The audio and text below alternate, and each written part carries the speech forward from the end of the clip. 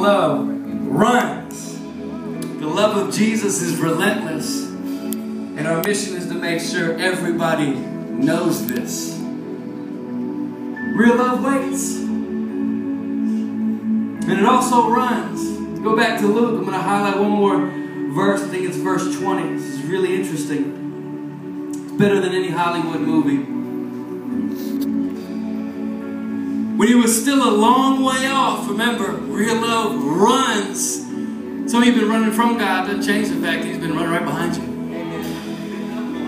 When he was still a long way off, the Father saw him, and his heart was pounding. That's my favorite part. When he was a long way off. What is that? What is that? You know, something was happening. He was already looking. That's God. Long way off. It's not like, oh, I'm shocked you're here. No, I was waiting, preparing, believing. Long way off. He saw him. His heart was pounding. He ran out. He embraced him, and he kissed him. This is my favorite. The son started his speech. Father, this and that. But the Father wasn't listening.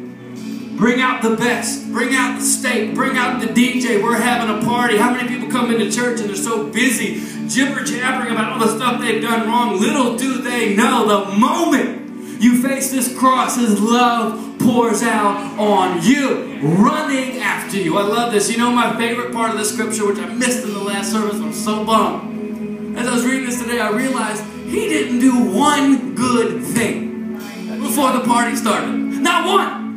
So his father saw him, and he said, come on in, party started. He didn't really formally apologize. He didn't even clean himself up. He didn't explain where he had been. He didn't lay out the roadmap to how he thought he might be wrong or he might not be wrong. He go to this big explanation. All he did was show up.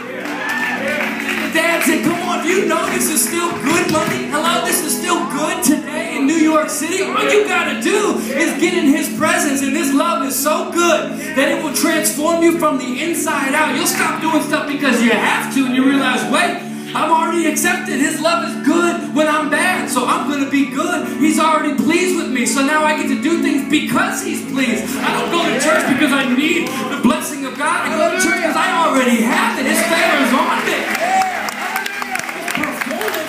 Christianity is a lie. There's only one performance that matters.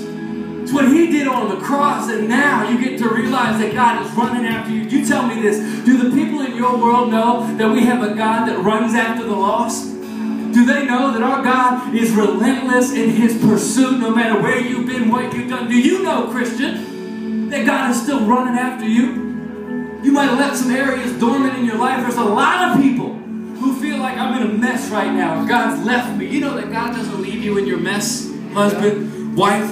If you're in a problem in your marriage today, please believe if it's at its worst, God is at His best. If you have fallen over in some horrible addiction, I've talked to so many people who are like, God's ashamed of me right now. Are you kidding me? Real love doesn't leave when everybody else does. Real love is there in the gutter. And as I close, believe me, this is going to be all we talk about in our church for a long time. The wrath of God. You know what happened to the wrath of God? It landed squarely on the chest of Jesus. And He took it on your behalf. Carried my little son home from dinner last night. He said, Dad, my stomach hurts. And I was like, all right, buddy, we're going to be all right.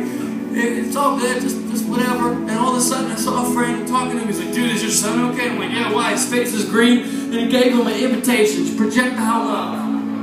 All over the floor, everything on the sidewalk, and you know what I did? I wasn't like, ah! Just got on my knees with my little guy, rubbed his back, and I'm like, it's all good, buddy. I was kind of bummed because something on my new shoe. But I'm like, it's all good. Go ahead, puke it out. It's all good. It's like, grown man puke. Where you go, buddy? You're looking at people, I'm like, got a problem? It's my son.